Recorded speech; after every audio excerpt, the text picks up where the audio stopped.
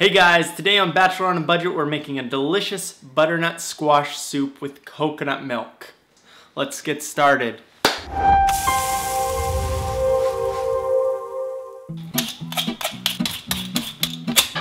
Be careful about these little spiky bits. They're quite pointy and they're kind of microscopic, but they'll get into your fingers. So this is quite a big piece of squash, so I'm not gonna need all of this, so just gonna cut that in half. And then with that, and look, it's got brains. So, I'm just gonna scoop that out.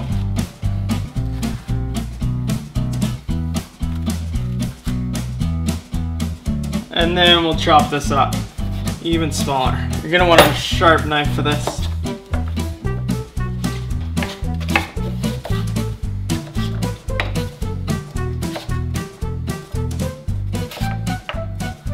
Okay, I got this pan on at medium-high, and we're just gonna drop in a couple tablespoons of butter. It's quite a bit, but I'm making quite a lot. Probably get about 8 portions out of this because I plan on freezing some and just having leftovers. And then right away, we're just pretty much gonna get in our onions, which was like 1 large onion. About 2 cloves of garlic chopped. And our squash. That's about 8 cups of squash. I did prep more, but I'm just going to save that for roasting because that was a really huge squash. And throw that in. And I find this is easier than oven roasting. That's just an extra step. And if you saute it, I feel like you can get more control, and more control can mean more flavor.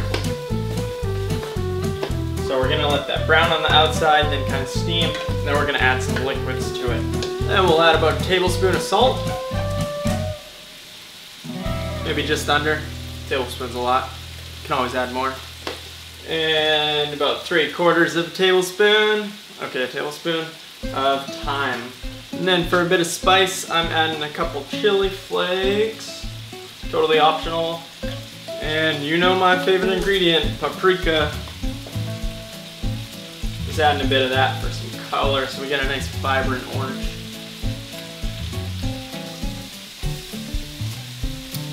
I definitely added cayenne instead of paprika. It's gonna be a hot one. We also want this to caramelize a bit. Nice.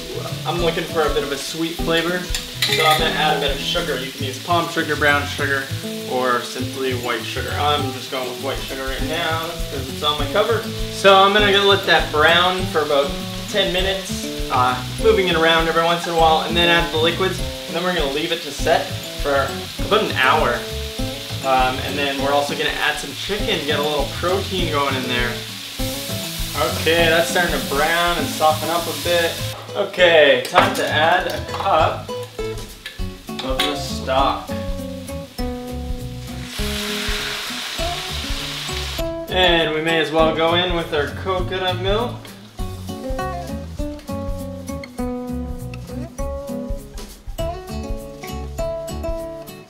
Just gonna save a bit for garnish.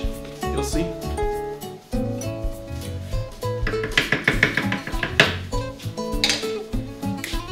So good already. I'm gonna lower the heat down to medium-low, crack a lid on it, and that's it. Maybe I don't need a whole hour, but we're gonna start off with about at least 25 minutes. So yeah, let that sit, keep an eye on it. Let those flavors work together. Okay, let's check this out.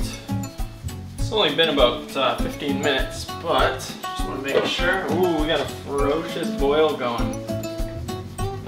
You know what? I was gonna blend these, but I'm actually just gonna let it break down in here, and it'll be nice to have some of these chunks. And I'll mash it a bit just to thicken it up, but yeah, no blender necessary. I'm gonna get my 4 chicken thighs in there.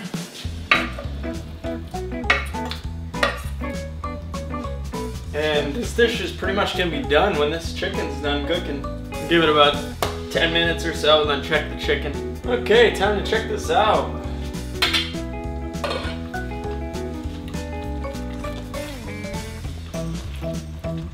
Okay, just gonna prep some cilantro. That'll be a nice garnish.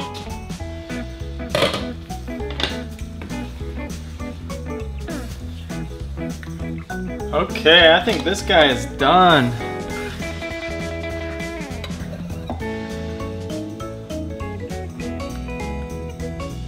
And remember that garnish.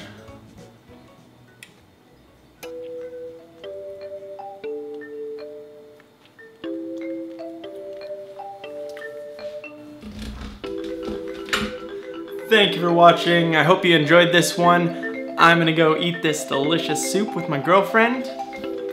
Thanks for watching. Let me know in the comments what you think. Bye guys.